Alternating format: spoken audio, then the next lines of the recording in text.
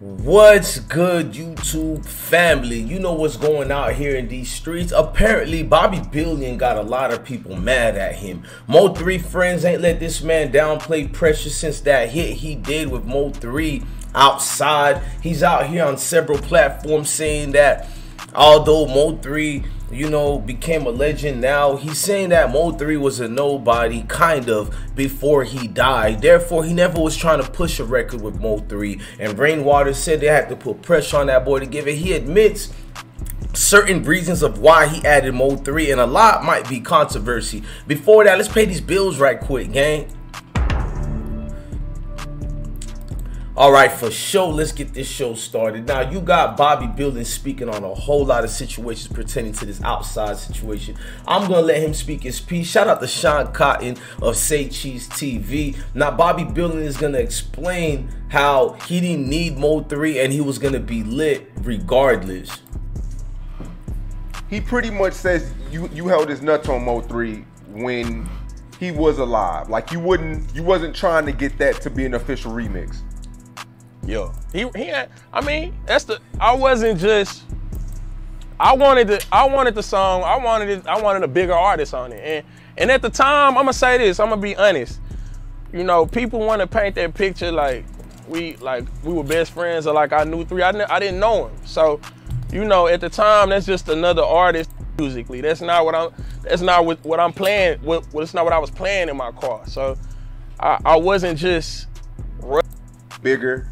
And it helped the record out better? Of course, that took the record to a whole nother level. That took the record. You know, when he passed, all of the blogs were posting that post. You know, that's on Shade Room. That's on Academics. You know, I ain't never been on none of that. So, you know, him passing definitely took the record to a whole nother level. We weren't coming to, me and Ryan per se, wasn't coming to an agreement on what we wanted to do, on how we wanted to run the record. So I think him passing and the song doing what it was doing then is kind of what made them double back and be like, all right, let's see what we can do to make this happen. Man, like I said, and like I told Big D and Dirk is a different ball I game. don't think Lil Baby or Dirk could have did your song just. Now, I'm going to go back to this interview part here, but y'all got to, as I'm smoking on this Zaza, y'all got to listen to some of the interviews, controversials with Rainwater and them asking Sean Cotton about it. Just pay attention. Shout out to It's Unique Hustle Boss Talk 101. After he passed away, I took him to go get signed, and he ran back over there. Really? So I didn't know you took him to get signed. Yeah, I got him his deal right now. And when you got him the deal, you did it not knowing that he was gonna go do a song with Tri Boy Fred. I got him his deal. I got him his deal. That I looked up. I said, "Damn, you got a song over there?" Yeah. Oakland beat me. I said, "Okay." Shit, they go that loyalty shit. You know what I'm saying? He killed his whole career. Killed his own career. Wow, I didn't know you went with him to get the deal, man. Yeah, I took him. You got a song with Freddie? Oh, yeah. So after you get him signed, he go and he switch sides on. He switch it up on you. Yeah, and these people love Mo3 at this label. No paperwork, and you show me without no paperwork. Think about what you gonna do with paperwork. Who was that came on here and said that they, man, people see the nerve of these people, man. He had 3,000 followers, so like that, just me building these artists and finding them from nothing. Now, basically, Rainwater is saying that he's the one who got Bobby Billion his deal, and they didn't know Bobby Billion was going to be working with the ops and doing a whole lot of things. Now, Bobby Billion responded on part 1 of his Say Cheese interview, and he said Outside was gaining traction before Mo3 died. That's kind of crazy to me. Yeah, platinum. It got a ring to it. It got a ring to it. But shit show. Man, you've been all over the blogs. I mean, for good, for bad, a lot of controversy surrounds your name. Sure. But it's very few people that came out of Dallas and their first single was a hit. Nah, for sure. Even let's go back. I mean, of course, Post Malone. I think Circle was before and all that.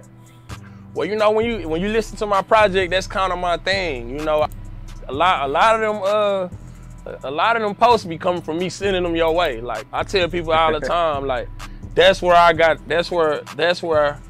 when you looking at where to spend your money. But that was the start of it. And then shit, I hit Rain to see about getting 3 to post it on his page. 3 posted it.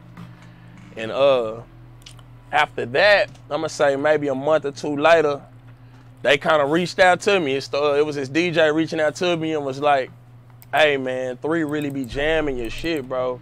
And 3 would be posting periodically. I remember, like, I'm gonna say a couple months before he died. Now, when you look at this, it's a whole lot of he say, she say. Now, I'm gonna go to Rainwater on his Say Cheese interview and what he had to say about the semantics of Bobby Billions. I stayed kind of in contact with Bobby off and on.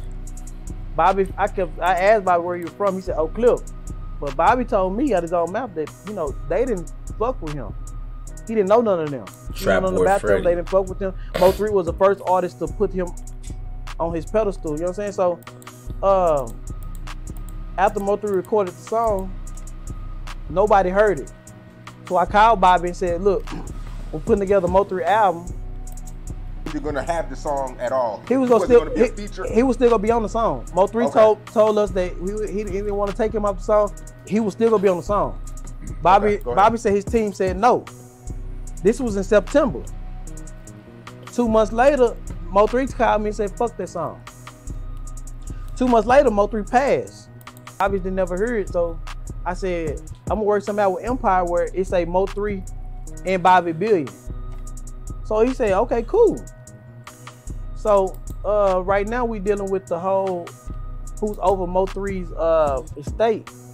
So I wake up one morning, Blueface flew Bobby out there. The freestyle.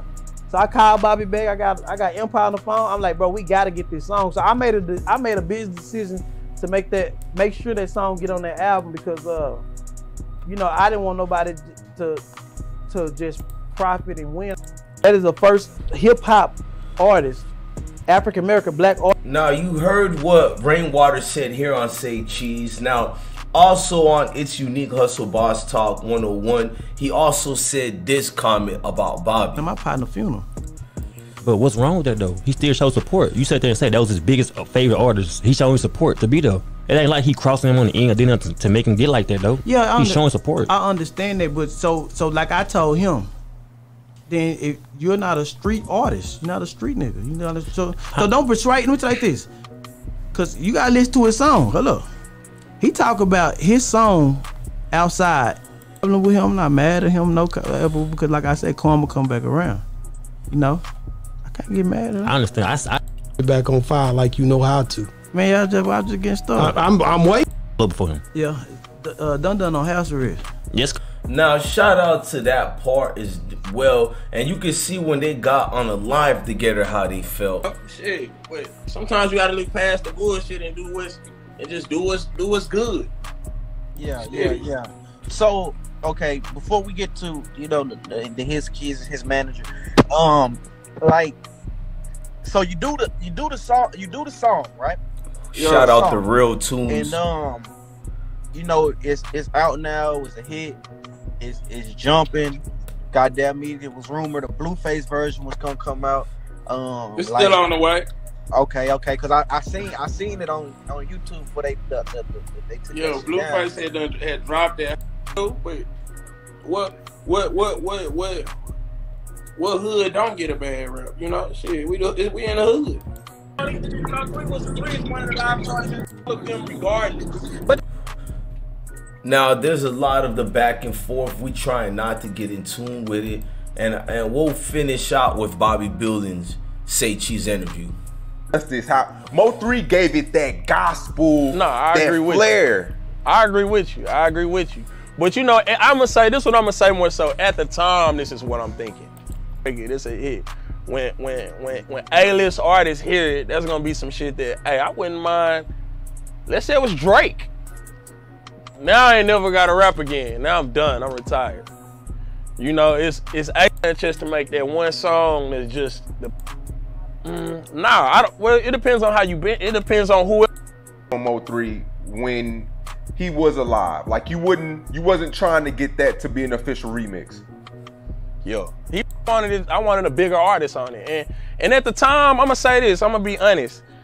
You know, people want to paint that picture like we were best friends, or like I knew 3. I didn't know him. So, you know, at the time, that's just another artist that's, at the time, he got bigger in his depth. So that's what made me say, okay, let's do it. At the time, he got bigger in his depth. So that's what made me say, okay, let's do it.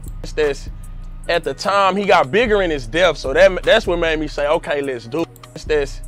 At the time, he got bigger in his depth. So that's what made I had to keep rewinding that. That was crazy. Look, y'all, man, shout out to Say Cheese TV, Unique Radio 101, and all the receipts we use, man. This whole thing is kind of brazy, man. Blessings to the kings, queens, and gods, man. Support our melanated business and everybody out here, man. Go subscribe to these great YouTubers. I'm your God bless one. Thank you for watching another episode of Ismokehiphop Live. Love your family, love your kids, and definitely stay blessed, man. Blessings to everybody here involved, man. Salute.